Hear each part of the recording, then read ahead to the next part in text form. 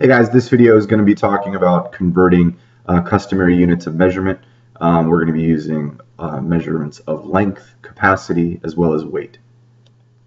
Now, one thing when talking about converting units of measurement, whether it's customary or metric, one thing I like to use is, are we going from a larger unit to a smaller unit, or a smaller unit to a larger unit? And basically what that means is the unit that they're giving us, are we converting it to a larger unit or a smaller unit based on what they're already giving us? So in this example up here, we have 6 feet equals blank yards.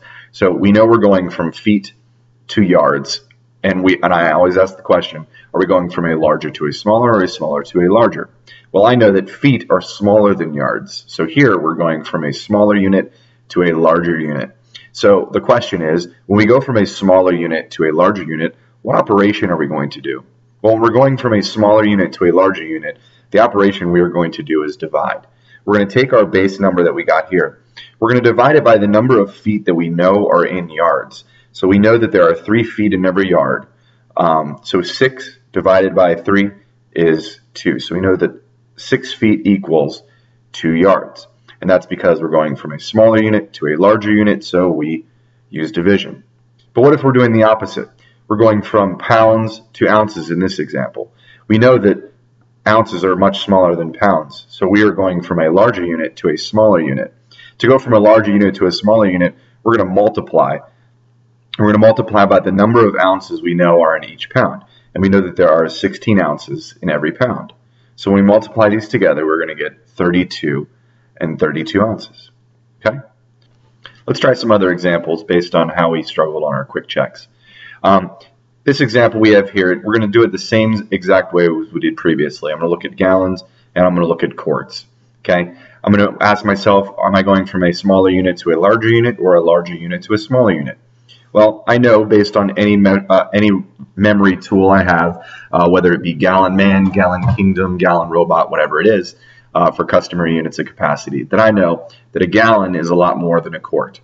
Okay, but how much more? We're going from a larger unit to a smaller unit. We are going to multiply. Okay, I'm going to take my base number of 1/2, put it there, multiply by the number of quarts in every gallon, and that is 4. And we multiply 1/2 by 4, we get 2. So 1/2 gallon equals 2 quarts. Let's try another example here. We have 3 pounds, 6 ounces equals how many ounces? Well, this is kind of tricky right here, but I'm going to focus on the pounds because I know pounds are much bigger than ounces. So I'm going from a larger unit to a smaller unit. While I'm focusing on the 3 pounds, I'm going to say 3 times, because I'm going from a larger unit to a smaller unit again. So 3 times the number of ounces in every pound, which is 16. And when I multiply 3 by 16, I will get 48. But we're not done. I could write 48 there, but I know my answer would not be correct because I have this 6 ounces here. So I need to add 6 ounces to my 48 ounces here, because right now all we've calculated is the 3 pounds. So 48 plus 6 is 54 ounces. Hopefully that helped. If you still need some additional practice, there's a link down in the description. Enjoy, and I'll see you in the next video.